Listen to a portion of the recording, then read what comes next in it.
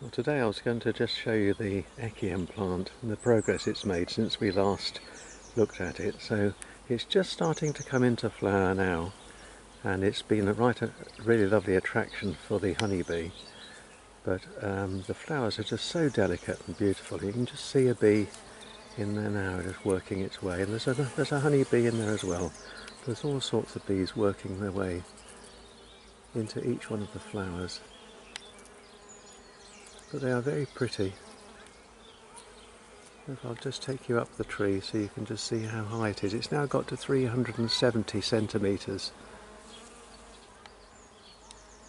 We're nearly at the top. There we go, right up there. And eventually those flowers will all come out right to the very top of the tree. It's incredible. We've had the weather that we're so lucky. I'll just bring you down and show you another bee hard at work in there. There we go.